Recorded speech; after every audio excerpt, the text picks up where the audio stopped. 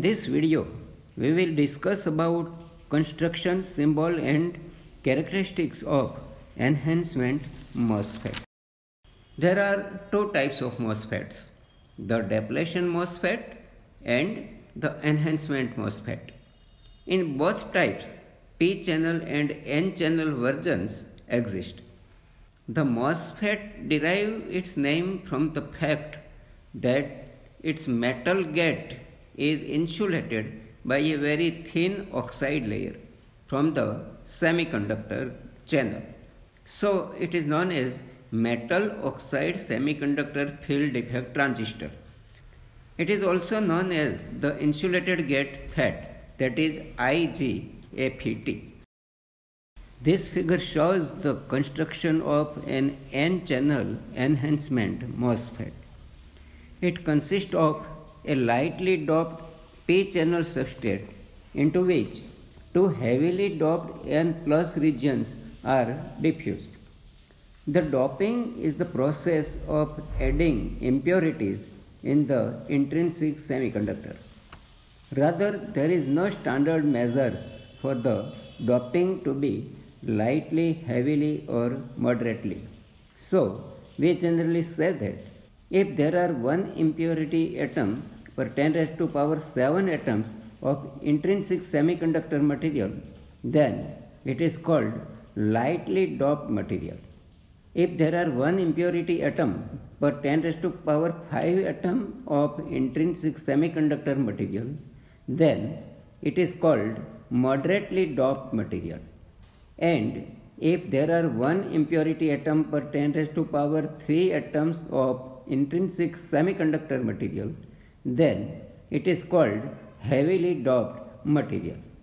Here it consists of a lightly doped P-type substrate into which two heavily doped N+ regions are diffused. These two N+ regions act as source S and drain D. A thin layer of insulating silicon dioxide SiO2 is made over the surface of the substrate. It is this one. Then a metallic layer of aluminum is overlaid on the oxide layer like this. This part of the aluminum layer acts as gate G, and this part of the aluminum layer connects to this N+ region, and the lead carried out with it is called source terminal. Similarly, this N+ region is joined with this aluminum layer, and a lead carried out from it is known as drain terminal. These are symbols of N-channel enhancement type MOSFET. This substrate terminal B is internally connected to the source, so it is also symbolized like this. In P-channel enhancement type MOSFET, this arrow is outward direction, so it is drawn like this. In this symbol, the vertical line representing channel is broken. It is indicate that there is no continuous channel like depletion MOSFET. Now look this figure.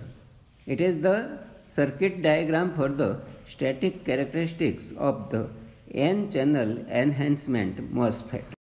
The internal structure of the MOSFET during its operation is shown in this figure. The enhancement MOSFET differs from the depletion type MOSFET is that no continuous channel exists between source and drain. Therefore, when VGS equal to 0, no drain current flows. This aluminum layer of the gate and on either side of the silicon dioxide layer, this surface of the substrate acts as the parallel plates of a capacitor. The insulating layer of silicon dioxide acts as the dielectric medium.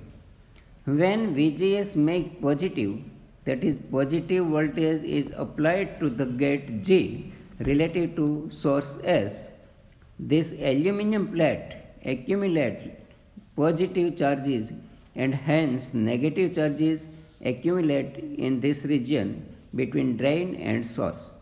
Thus, an N channel is created between drain and source, which allow the current to flow in source to drain circuit. The more positive the gate voltage, the greater the conduction from source to drain. For this reason, positive gate operation is called the enhancement MOSFET. The IV characteristics curves for enhancement mode N-channel MOSFET is shown in this figure.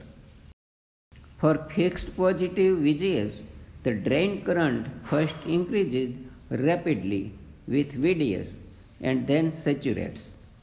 It increases for higher value of VGS.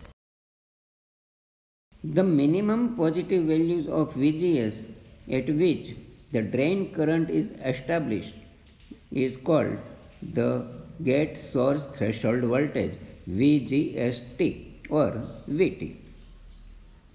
The region below this VGST curve is known as cutoff region. These are the points above which the drain current is constant. If we join all these points, then the region left to this line is known as ohmic region, and the region right to this line is known as saturation region. It is to be noted that no channel current can flow if the gate is at zero or negative potential. Hence, the gate voltage is effective only in one direction.